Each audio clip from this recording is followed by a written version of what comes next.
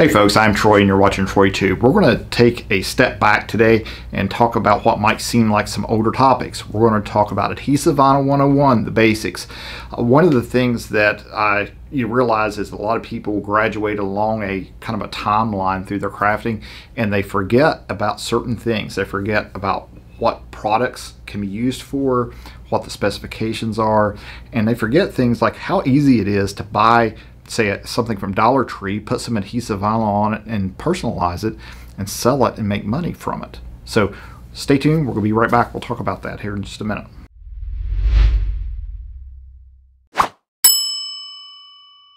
Alright, as I mentioned, we're going to go back to the basics and talk about Adhesive Vinyl 101. I think a lot of people forget about things like, you know, the intent for certain vinyl adhesive products.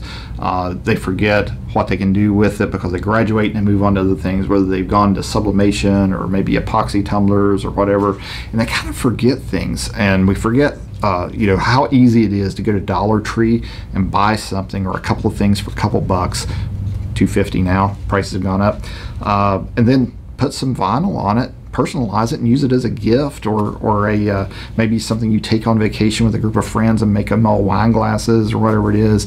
It's super easy and inexpensive to work with and do. So we're going to talk about that and what all you can do with 651, as well as some technical specifics about the films itself that I think a lot of people don't realize that is out there. So Oracal 651 comes in 80 colors. Historically, it came in 62 glossy colors plus 2 black and white was also available in matte. So you had 64 that was available here in the US. Recently, Oracal brought in another 16 matte colors for a total of 18. So you have 62 glossy, 18 matte, total of 80 now for Oracal 651. So one of the big questions out there is always, how long does it last outdoors? How long is it permanent? Is it temporary? How do we use it? You know, what kind of applications is it good for? So Oracal 651 is an intermediate caliber film. It is a polymeric film. We'll talk more about polymeric and monomeric here in just a minute, but it's also a calendared film. There's two types of vinyl, essentially, calendared and cast. Calendared film is mostly your everyday vinyl that you're going to use for most things, for decals, tumblers, you know, personalization, all that. And then cast films are a little bit more expensive, and it's a difference in how they make the film, the actual PVC film itself. And cast film is good for things like car wraps or contouring over rivets and creases. You can use a heat gun and stretch it and kind of mold it to shapes, and it won't shrink back into its original shape. With an intermediate film that's calendared, if I were to use a heat gun and stretch this and mold it over something, it will shrink back into place a little bit over time, and it will tend to pull that adhesive away, becomes more susceptible to shrinking and cracking for things like that. So it's best used on flat surfaces or mild curved surfaces like car windows or wine glasses, things like that, that are not going to, you know, require that molding and stretching and everything that a cast film would accommodate. So it's rated for 6 years outdoors for most colors. Metallics like gold and copper and so forth, like that one, they're rated for 4 years outdoors. And then brilliant blue is the one color. It is a very bright blue. It's almost fluorescent, so it has a different pigment in it, and it's rated for 3 years outdoors. Now, I've had a lot of people tell me that they've had 651 on car decals for many years, past 6 years. But I think that's going to depend a lot on what the environment is like. So if you're in a harsh environment like we're in South Florida or South Texas, or maybe the far north where it's very cold for months at a time, those extremes may shorten the life of it. But you know, if you're in the central US or something where the weather is, you know, pretty mild most of the year and you have a little bit of extremes one way or the other, not necessarily for months at a time or not extremes, it's probably going to last more than that 6 years or 4 years or 3 years, whichever one you have. Again, the colors 6 years, metallics 4 years, brilliant blue 3 years outdoors in the elements, but that'll vary depending on the exposure. Now going back to that cast versus calendared, we'll also talk about the thickness. So 651 is 2.5 mil thick, 2.5 mil. A mil is 1/1000th of an inch. So when you talk about cast films, most of those are probably 2 mil, like 751 is a 2 mil thick. Most other intermediate films that are in this same class are 3 mil films. Some people actually even think that 3 mil vinyl is thinner than 651 when they feel it, because it might be a little more pliable. 651 has a little bit more rigidity to it. It's kind of a special blend of the PVC film that they use. But even 2 mil thick vinyl feels drastically different if it's cast, like 751, because it's more pliable and it's easier to stretch and things like that.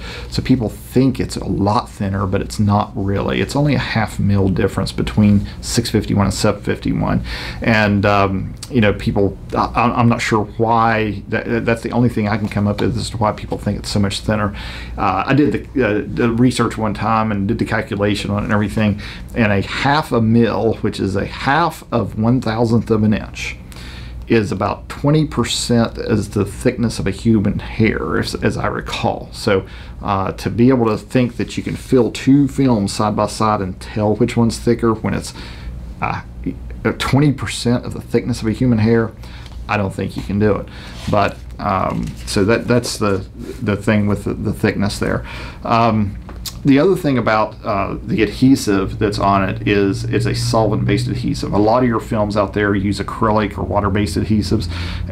The difference the easiest way I can explain that probably is to think of the difference between Testor's model glue and Elmer's glue, water-based versus a solvent-based cement.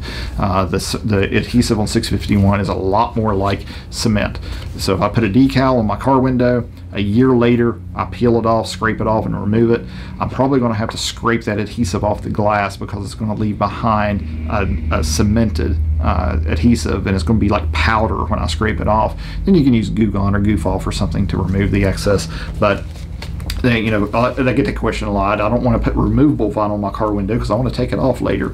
You can take it off just fine. It comes right off. Permanent means that it's how long it'll last outdoors in exposure to the elements.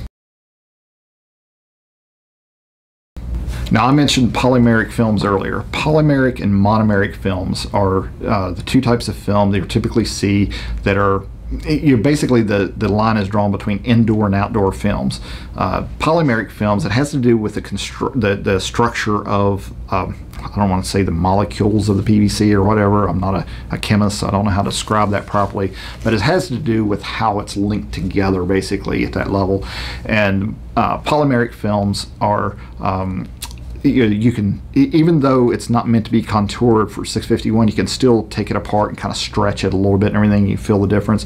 Monomeric films are, if you try to stretch them, they'll kind of tear like paper. So a lot of your indoor films, your indoor markings for wall decals or signs, things like that, a lot of those are monomeric films. They're very rigid. If you kind of flip them, they'll sound like paper when they're off of their backing. So those are the differences. I know I made a sign one time that had it was the surface was kind of textured, and I tried to use a monomeric film on it for the flat appearance, and it had the texture was like wood grain, like only, I guess if you have a piece of wood that's weathered, and it tends to bring out the wood grain texture a little bit more. And I applied the vinyl to it, and the next morning when I looked at it, the monomeric film, because it was rigid and it wasn't pliable at all, it had just lifted right off of the surface of that. So that was a disappointment. I personally don't like monomeric films very much at all for those reasons. They're just harder to work with in my opinion. But polymeric films is the better grade of film, and that's why you generally see outdoor vinyl costs more than indoor marking vinyl, because the PVC film is a little bit cheaper for the indoor side. I've got an example of monomeric film here to show you. I have some vinyl that I've kept for a very long time for a reason. This particular vinyl, this was some older Cricut vinyl, I believe, that we bought when we first bought our machine. So this vinyl is about 8 years old, believe it or not. It's barely sticking on the release liner. It's like all bubbled up and coming off of it. But I wanted to show you this because I like to keep these things around. And you can see over time how much it has shrunk. So if you were to have put this on a wall as a wall marking, this decal would have shrunken that much over the same period of time. And that's just another reason I don't care for the monomeric films. Now, we do not sell these currently. We probably will be adding some metallic films like this eventually. We've got other products we're going to add first, but I just wanted to point out some of the different adhesive film types and the things that people don't consider sometimes. So this is like a metallic type luster film that I think this is like a generic brand. I maybe got it Hobby Lobby or something. It's very similar to some of the Cricut films, but you have all these different types of films. This is like a chrome metallic, and then here's some of the Cricut glitter adhesive film that actually has a texture to it. I can feel it a little bit. The same thing with this. These are meant for indoor use. These are not UV rated at all. So if I were to use these on a decal and put them on the back of my car, especially down here in South Florida, within a week this would probably be white or silver. It'll fade that out. But the one thing I wanted to point out is you have all these different types of films, metallics, glitter films, a lot of things like Orcal now has 851 that we'll be carrying soon, which is a smooth, glossy, very glittery type metallic film. They all can require different settings. A lot of people buy their Cricut machine or any other machine and they think that because it's a film that has adhesive that's on a backing that it's vinyl. They call everything vinyl, and they think that they should be able to just put it in the machine and magically cut it all. Again, this stuff's measured in thousandths of an inch, so you really need to know your machine and the materials you're working with and practice and use your settings and document them or memorize them, you know, and learn what you're working with before you venture out into other things. I see a lot of people that what they do is they buy their machine in retail. They'll go to Michael's or Hobby Lobby or somewhere. They'll buy a Cricut machine or another machine, and they'll pick up the vinyl beside it that's the same brand or some other brand. You know, I know that there's some good quality down there, like Michael's carries Orcal 651, but some of these other brands that are out there are just very, very poor quality. And they buy it, they take it home, they put it in their machine, they have a bad experience with it, and they end up, you know, wasting some money and going to Orcal 651 or some other brand or whatever that's better than what they've bought in retail. And a lot of that comes down to just practice, knowing your machine, knowing your materials, and getting through and figuring out what works best for you, what works best for your machine. Cutting some films can vary from one machine to another. Again, the stuff is thousandths of an inch difference.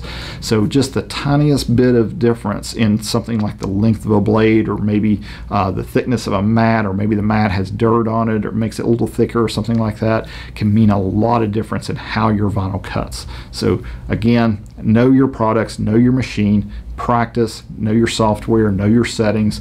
Don't just think it's a magic machine that cuts this stuff for you. It is a tool, just like a circular saw or a jigsaw. Those things will do a lot of stuff, but if you just go willy-nilly cutting stuff, you're not going to have a good experience. Final topic I'll talk about in this video is what people call marine grade vinyl. There's not really a marine grade vinyl out there.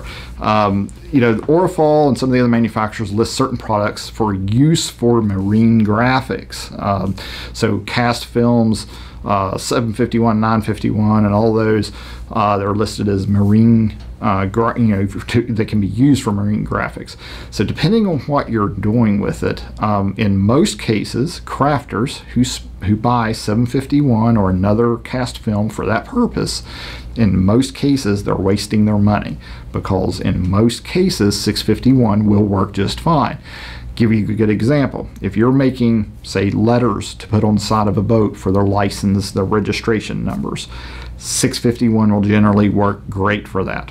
651, 751, 951, they all have the same adhesive. The difference is the film itself. So if you're just cutting something and applying it to a flat surface, most of the time 651 will work fine. You don't need to spend that extra money on 751 or 951, and most people who are doing that are simply wasting money. You know, there's some people have tried to argue with me about certain things, that that 751 is so much thinner. I've already talked about that, and it's not really. It's only, you know, half of a thousandth of an inch.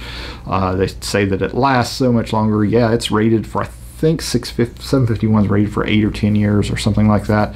But you know, in most cases, unless it's a harsh exposure, 651 is probably going to last that long too. So again, they have the same adhesive. The same adhesive strength and everything. The actual film is different, and it's made for being able to contour over those creases and do wraps and things like that that are required to do car wraps and boats and a lot of those things. But if you're just, again, applying it to a flat or mostly flat surface, 651 will work great. So hopefully this video has been helpful to you. If you have any questions or comments, post them down below.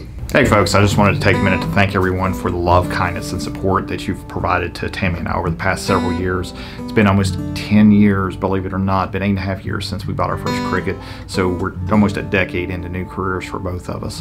So when you buy great products like Orcal 651, Thermaflex, Heat Transfer Vinyl, DPI Sub, Premium Sublimation Ink, blanks, any of those things that you buy from our site help support us and our employees families. Don't forget about our subscription and membership, which gives you access to our e-learning courses and also significant discounts on product purchases as well. So if you like our videos and everything we do, click the subscribe button down below if you haven't already. And when you do, click the bell next to it so that you'll get notified when I publish new videos. And then in the video description, there's also links to all of our Facebook groups, our Facebook pages. So joining those groups, liking our pages, leaving us reviews helps us out immensely. And we thoroughly enjoy every minute of this journey along this path with you to bring love, kindness, and hope to the world using your crafting hobby or small business, whether it's been in person, on the phone, or through social media.